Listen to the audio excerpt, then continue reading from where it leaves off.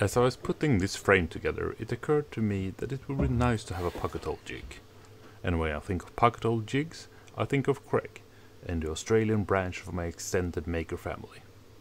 Hang on, wasn't there a jig challenge by some Australian bloke? Ah, that's right, James from Fixit Fingers. Well, how hard can it be to whip up a pocket hole jig? I mean, you just take a piece of wood... Excuse me? Can we get a move on? I mean, people have other things to do. Oh yes, carry on. Thanks.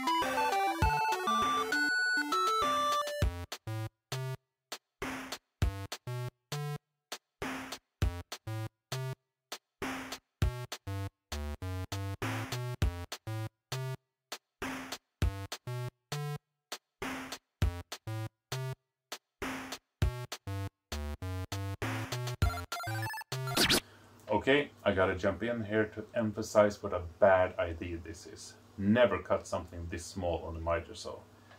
And sadly, I'm talking from experience. A couple of years ago, I tried to do a cut not dissimilar to this one, and I lost control of the piece. It got wedged in the blade, which bent and caught the rip fence. The entire saw just jumped into the air, and well, I'm happy to still have 10 fingers. I kept the rip fence as a reminder, and here you can see where the blade caught the fence and bent it totally out of square.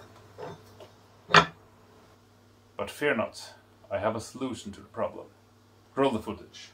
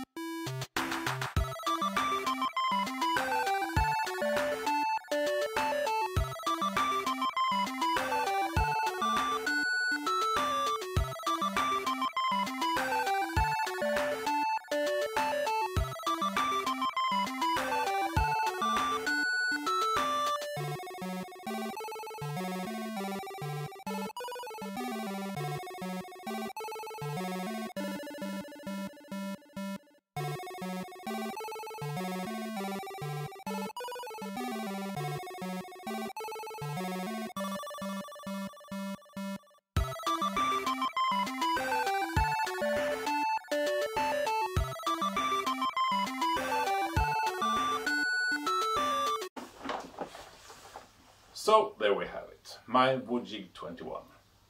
In hindsight, I should have used something stronger than a scrap pine, because although I've just used this a dozen times, it's already starting to feel quite wobbly.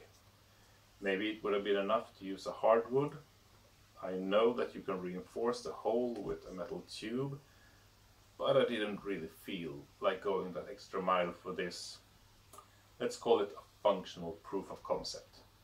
It got the job done that needed doing, and in the future, if I need pocket holes again, I might do a version 2 of this. Or I'll fork up the money and buy the real thing, because it's a really nifty way to stick wood together. Oh, but I won't keep you any longer. Thanks for watching, and have a nice day.